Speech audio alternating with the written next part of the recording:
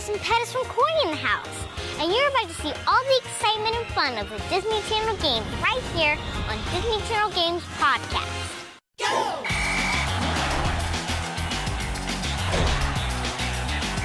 Hi, I'm Madison Pettis, and we're at the Disney Channel Games for a special behind-the-scenes look at the Extreme Egg Toss. In this game, each team had 2 pair of egg tossers. They stood behind the lines marked on the field. With each successful toss, they moved further apart. If the egg broke, the pair was out.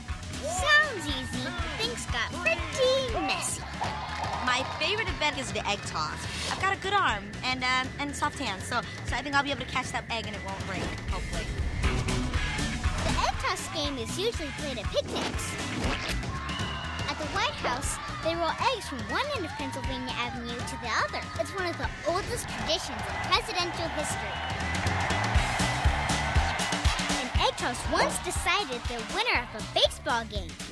When there were 4 pairs left, the game went into the championship round. Each team got 2 eggs, and they started again. This really got messy. Most difficult event? Probably the egg toss. These guns are ready. 1, 2, 3, toss!